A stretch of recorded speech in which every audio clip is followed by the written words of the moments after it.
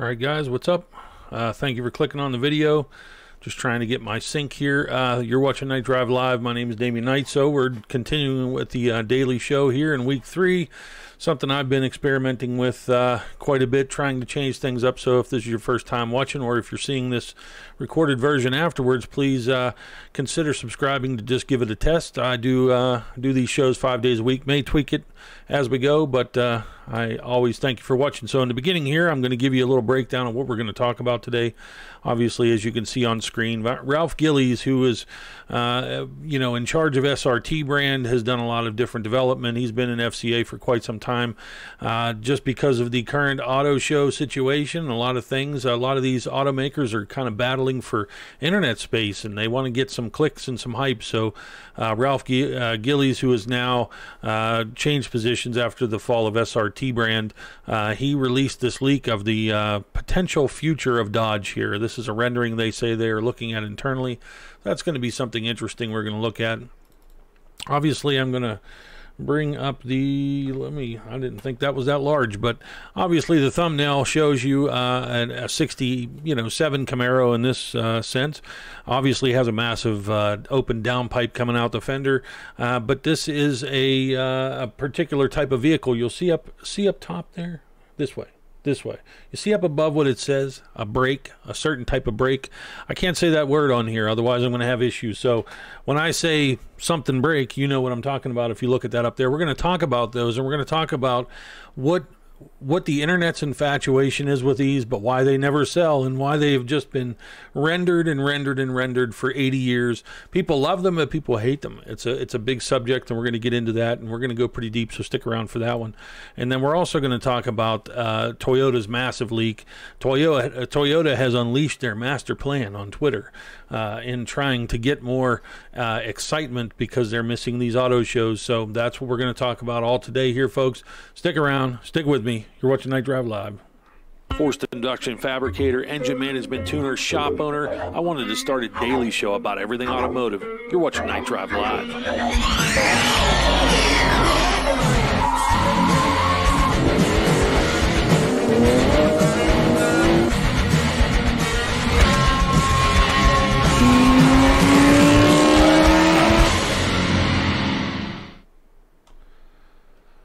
That's right, guys. So I've been kind of scrambling today to get everything together. So I apologize for a little bit of missteps here. I'm just trying to get things in order. But so the interesting thing, the big leak here for today from Toyota was through Twitter, and this there's a couple things that are kind of coming out about the successor to the BRZ, the GT86.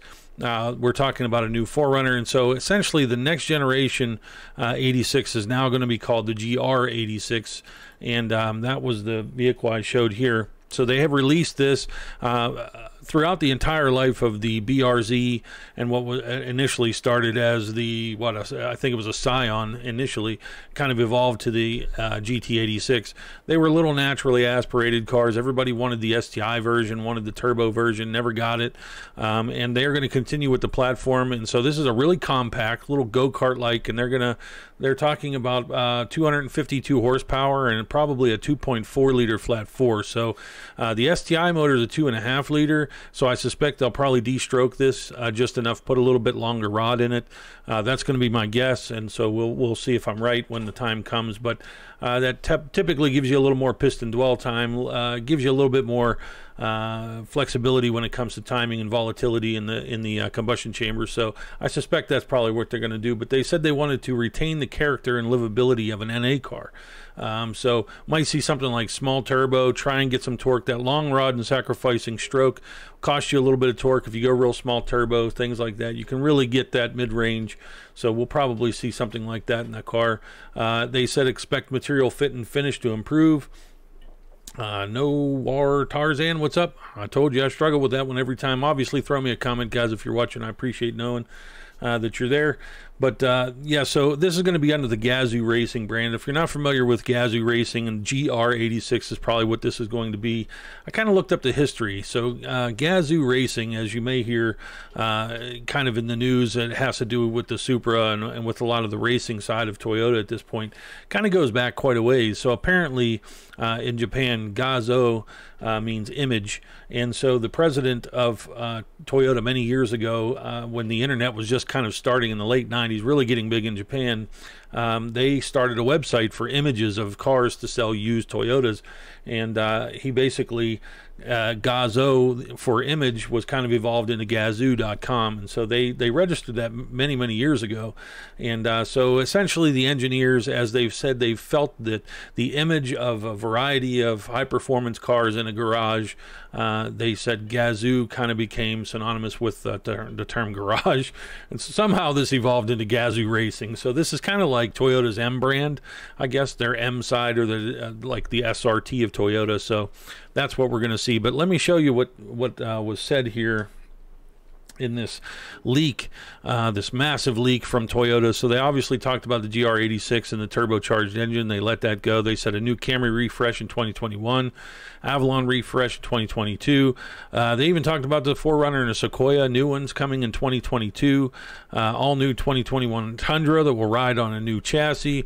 Twin turbo V6. I mean, massive leaks that they put out there. And so this is just the current situation, is just leading to all these brands to kind of scramble to get the word out and get some clicks. But the most interesting thing, and it's buried way down here, that people may find very interesting, I know I did, is that they said that the Land Cruiser, on the other hand, the Land Cruiser we've seen throughout history kind of go through a lot of different iterations. It was a very functional, rugged vehicle, then it became very luxurious, like kind of competitor to Range Rover.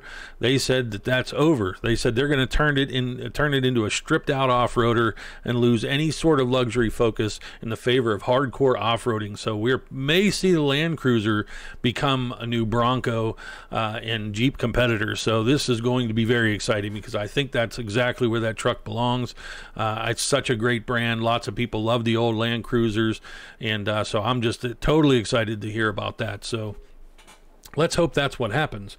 But for now, yeah, lots of leaks coming out. So, I mean, obviously, anytime on Twitter, anything like that, you just no telling what they're going to leak at this point. So I usually have this is how behind I was. I usually have my icons all removed. So let's get to you're like, what is this? This is supposed to be current news.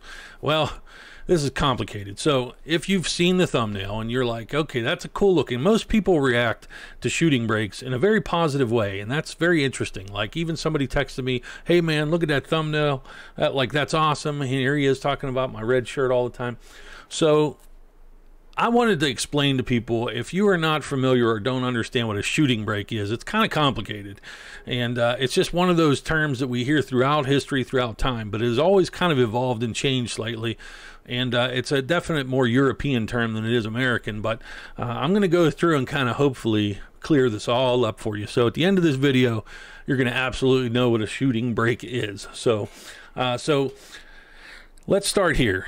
So this is a shooting brake, and essentially the idea was it was a buggy to break in horses. And so basically they would take people out hunting, take the dogs with them. They'd put a heavy buggy and they'd strap on the young crazy horses and they would break them in. So that's where the term kind of originates. So in France, now when you get into 19th century England, let me say first, a brake was like any wagon or carriage, like I said, to break in the young. And then France, it kind of became hunting brake. It kind of evolved. And so we see the first motorized shooting brake here. And so you can see it's kind of a car, a two-seater, something functional with a lot of room to carry dogs, hunting equipment. And that was the idea. You go out in the bush, you hunt. It's like a vehicle with a little bit more functional storage space. So this isn't a station wagon. It was a shooting brake at that point. So that term kind of just endured in Europe mostly. And so then I'm like, well, would that make like an SUV with a bunch of power, like an Escalade or something? Is that a shooting brake? Well, no, it's not. So it's not just about the storage space. It's just a bunch of small details. And that's where it gets complicated. So in 1960, Alpine came out with this idea. They took their little sports car, it didn't sell well. And they said, well, maybe we'll make it a little bit more masculine, so to speak. So they got the idea to make it a shooting brake. So, oh, and I said it already. There we go. So that's, we can't say that. I'm telling you, demonetized, out of there. But yeah, so they added this. They put this thing on the rear, and they said, okay, that's going to be that version. So companies followed, and so we can see Aston Martin here, and a lot of people like it visually, and I think it's because of the kind of proportion of design to where you have more weight in the rear, kind of to the bias, to the, you know, a rear bias like an E-Type Jag. And so look, people even did these with Mustangs. I mean, this was something that was very popular, and not a lot, and some people hate it, some people say it's horrendous. This was an old Volvo, and they even did it with Corvettes, and these were internal within GM. Look, I mean, you can see that they were going to do it with the Thunderbird. So it's like the idea kind of evolved to where you have a sporty car and you want extra storage space. It's taking something very sporty, very fun to drive, and adding functional space to it where you normally didn't have any. So that's kind of how it started to evolve. But then we see this here, and we see a Countach mid-engine. Obviously, this is a crazy rendering because I don't know if the engine's behind the seats or just a rendering. Some renderings are just never possible, and that's definitely one of them. But even today, we see these constant renderings of different types of versions of this brake. And this is a Camaro here. Lots of people do that. And this is real. You can actually, the company Callaway took the C7 Corvette, realized we can make these tops. So they actually, you can buy that. You can take the hatch off of your Corvette and you can put that top on, and you are essentially converting it. And you can see it's just a small, how much cubic space it is really gained. I mean, 2, you know, but it's just that itty bitty bit. So here we see somebody has done one with a Challenger. They threw a wide body on it, little bit of functional space. So now this is a 4-seater, but it's a little bit extra space over the trunk. So it's like the shooting brake always shows you, I said it again, it's just all over, folks. I can't break it. Here the Camaro kind of takes on this more coupe-esque feel with a back, but two doors, right? And so there went the old 69 converted. It's a cool look. It's interesting. But when it comes to buying them, no one buys them. So that's the weird part. Everybody loves them. That gets lots of clicks. But then when a company actually says, okay, well, let's sell you one, they just never sold well. The Alpine only ended up building 3. They've endured through Aston Martin, through Ferrari. They just don't sell very well. And here the BMW Z3, which has a cult-like following. They call this car the clown shoe because some people just don't like the proportion. And it just depends on the proportion. Some look better than others. And this one is extremely popular, but it's very low volume. And this was obviously the GTC4 Lusso Ferrari, which was the successor to the Ferrari FF. It was all-wheel drive, 4-seater, has that little bit of extra capacity in the back.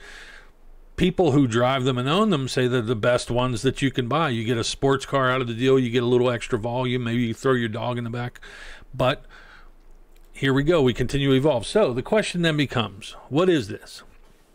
So this is a crossover. Now today we see this as a crossover. So a crossover is essentially a bulked up, raised version of like a 4-door. Say that's like an M3, but it's bulked up. The belt line is higher.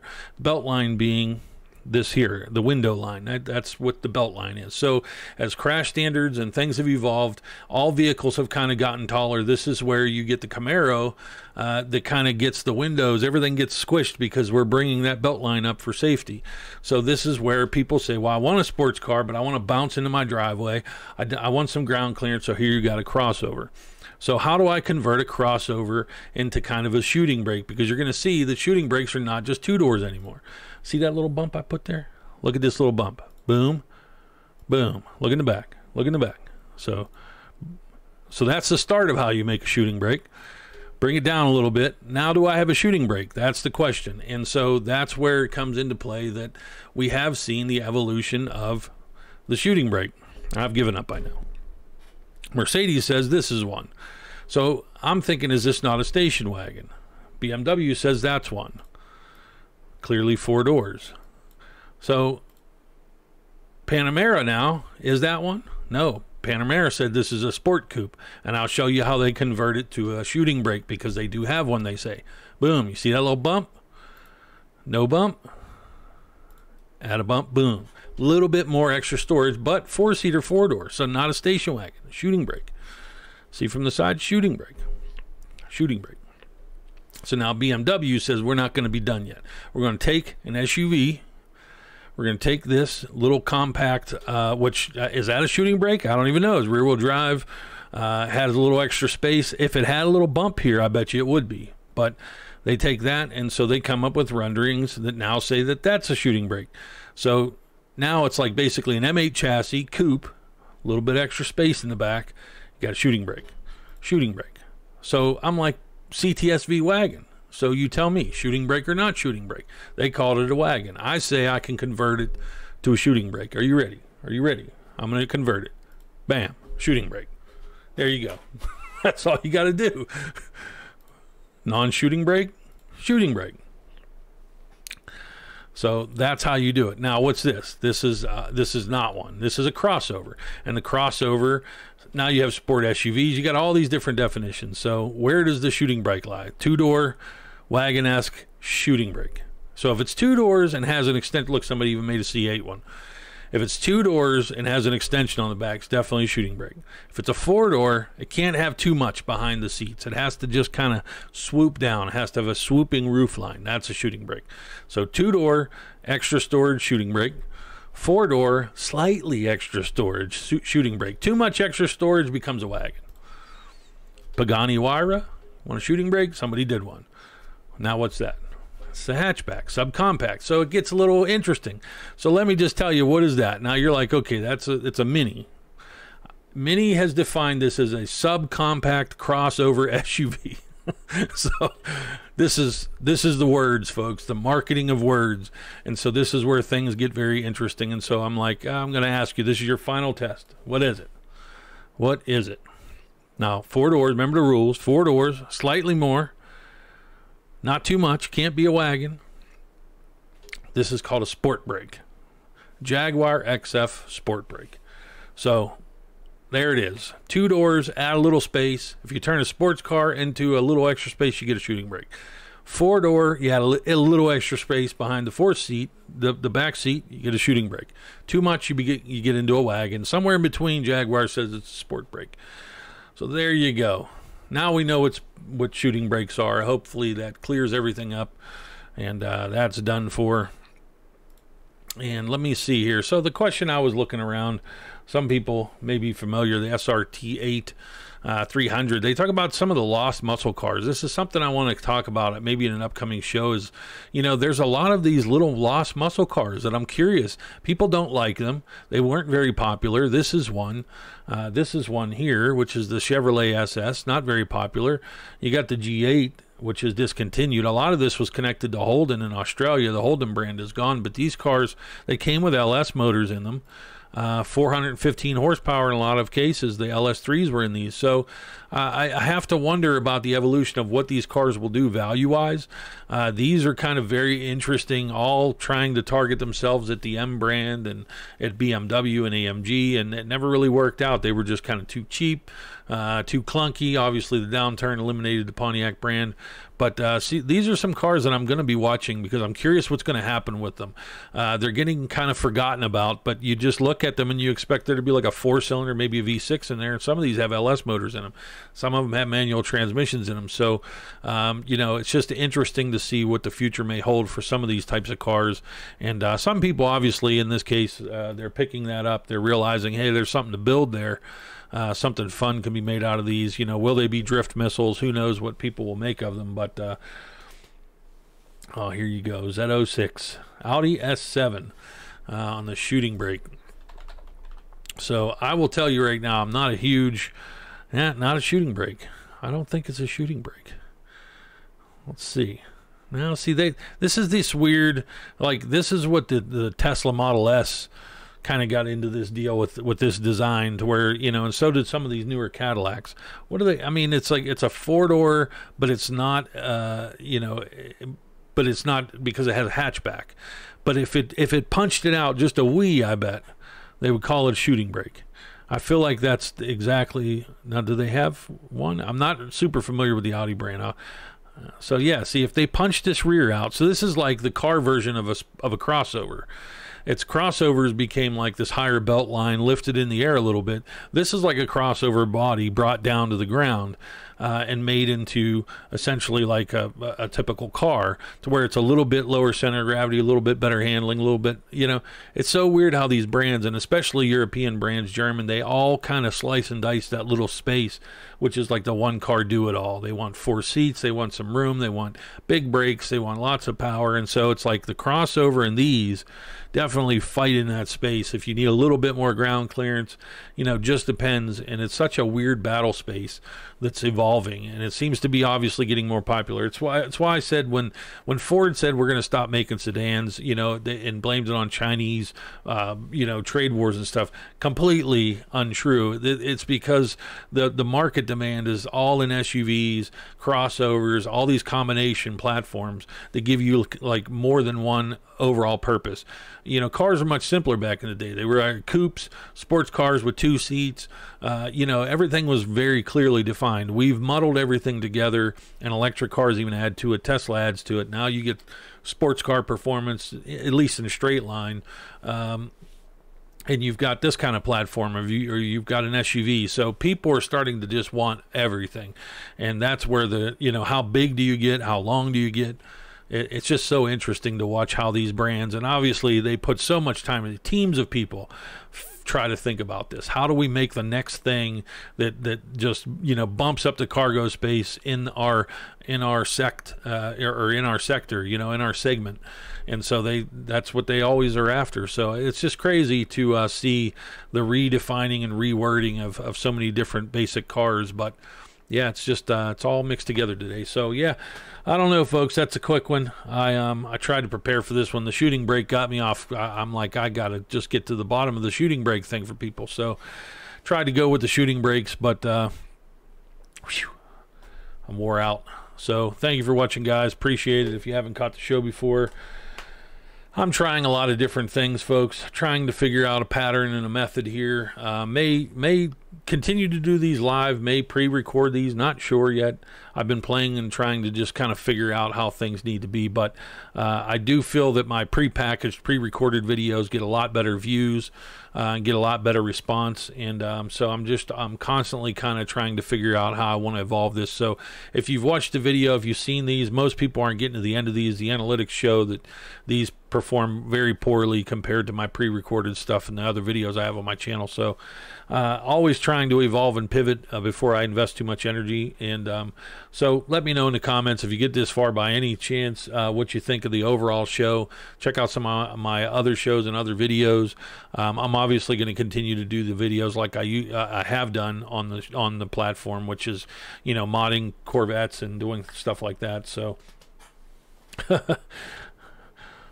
brakes for guns, I was wrong. Yeah, so you know, I tell you, Joe, the big thing I knew coming into this is it's just a car, but I knew using that word in the title will probably alone tank this video, and the more I say it on here, the more that it will get categorized as something that has to do with God knows what. This is the nature of filtered internet today, and so I've learned the hard way many times, believe me. So yeah, anytime we talk about any of this stuff, it just ruins the video. So it's out of the way now. But yeah, I'll see what happens, guys. I'm going to think about how I want to do this and continue to do this. I'm constantly trying to reinvent and figure things out and evolve. So let me know in the comments what you think, any suggestions, improvements, changes. I'm always open to that kind of stuff. But other than that, guys, I'm going to head out. See you on the next one. Thank you for watching.